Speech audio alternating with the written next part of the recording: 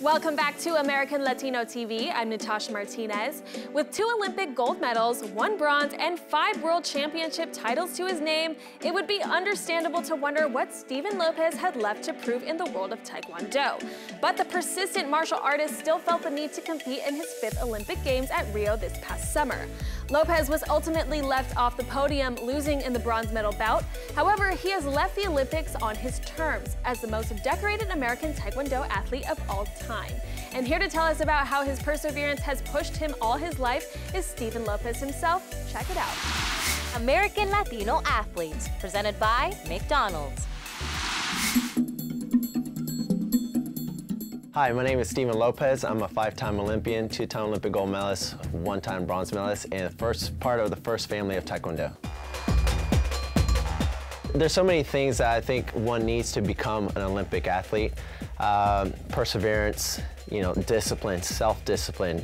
You have to have a dream. You have to be goal-oriented. You have to be somebody that has a short-term memory when it comes to challenges or things that you didn't accomplish, and a long-term memories about the things that you do right. I think a lot of people, think that it's going to be an easy road, and it's not. It's a very difficult road. You just have to be prepared mentally for obstacles and challenges. The reason why we wear helmets and the chest protectors, arm pads, shin pads is to keep the athlete safe in Taekwondo. It's a full contact sport.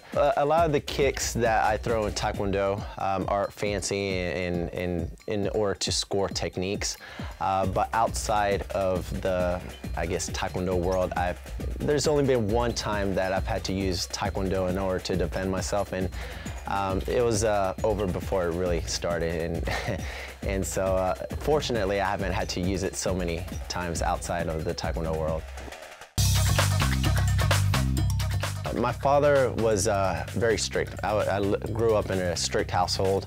My parents are from Nicaragua, and they immigrated here to the United States.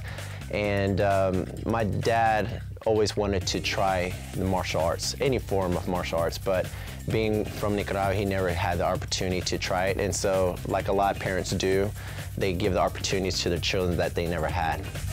It started with my older brother, then I followed in his footsteps, my younger brother, and finally my sister. And it was a lot of fun. We never had these aspirations of being world champions or Olympians when you're 5 or 6 years old. You're just out there having fun, yelling, punching, kicking, doing rolls and jumps. And so we let out all that energy and did all that stuff at the Taekwondo school. But once we got home, if we tried to get too crazy, my dad had an iron fist on us, and my mom as well. I had to be careful with my mom more than I did with my dad. I've gone to 5 Olympic Games. That's incredible, and I don't think I would have been able to do it if my siblings weren't there alongside me, who not only my siblings, but they're my teammates. Thank God I have the luxury of just being able to focus on strictly training. I don't have a second job or a day job, if you will. I've been able, because of my successes in the sport, through sponsorships and through endorsements, been able to just focus on training, and it's a huge luxury. I know a lot of Olympic athletes in the United States don't have that luxury because it's very difficult to follow your dreams of being an Olympic athlete in this country because it's all private. It's all private donations or sponsorships, and it's not subsidized by the government like it is in other countries, where in other countries, that's your job. You get paid to train, you get paid to compete. And here in the United States, it's all private, or just people who are able to sponsor you or endorse you and believe in your goals and in your dreams.